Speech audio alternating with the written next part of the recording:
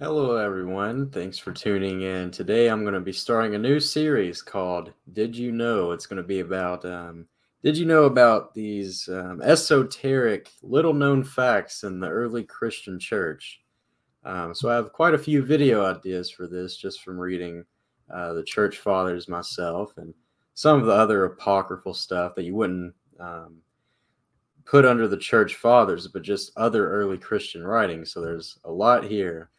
Today's the first episode. This might be the prologue. It's not really that huge of a fact, but I don't think anybody else knows it. I'm one of the only people that know this. So the fact is that St. Mark the Evangelist has short fingers. Yeah, it doesn't get more interesting than that. But so the source we are using is an Old Latin prologue to the Book of Mark. So this was attached to the papyrus scroll, I believe, for the Book of Mark. And it comes from the 2nd century. So it was a part of the anti-Marcionite prologues, which arose in the late 2nd century, mid-3rd century. These are called the Old Latin prologues. If you're interested in researching these further, these precede each of the Gospels and some copies of the Latin Vulgate.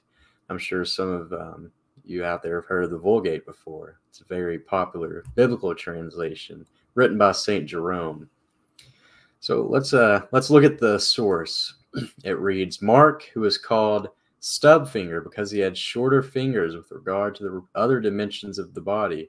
He had been the disciple and recorder of Peter, whom he followed, just as he heard him relating.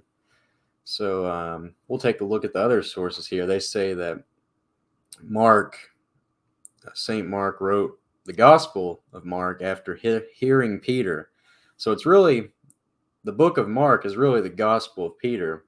Peter was just telling Mark what to write down, and Mark was hearing these stories because he was in Rome at the same time Peter was teaching in Rome, the same time Peter was in charge of the Roman church.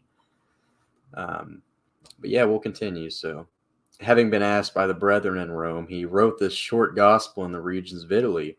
When Peter heard about it, he approved and authorized it to be read to the church with his own authority. But after the demise of Peter, so his death, taking this gospel that he had composed, he journeyed to Egypt, and being ordained the first bishop of Alexandria, he founded the church there, preaching Christ.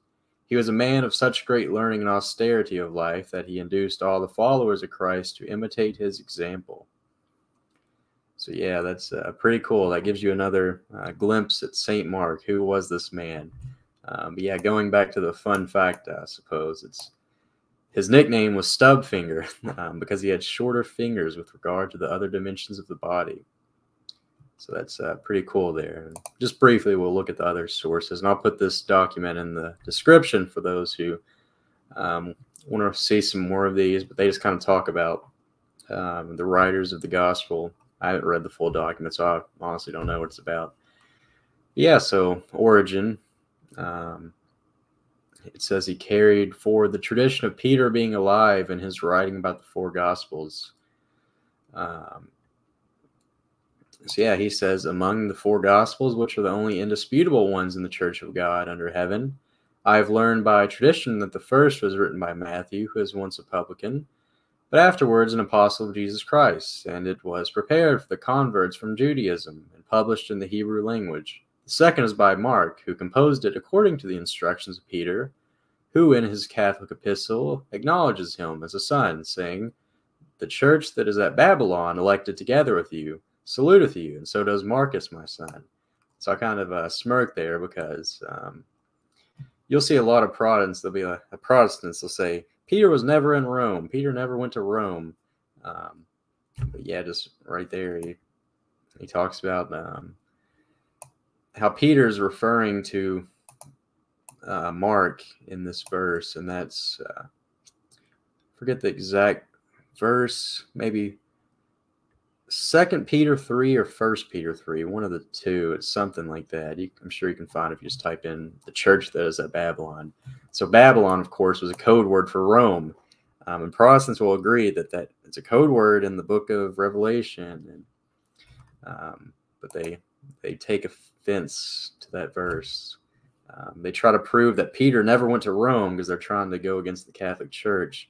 But we'll continue that train of thought in the next video, how Peter, as related by many early Christians, not only was in Rome, but died in Rome with St. Paul. So there's an interesting fact about the two of them, an interesting encounter, and we'll discuss that in the next video. So stay tuned, everyone.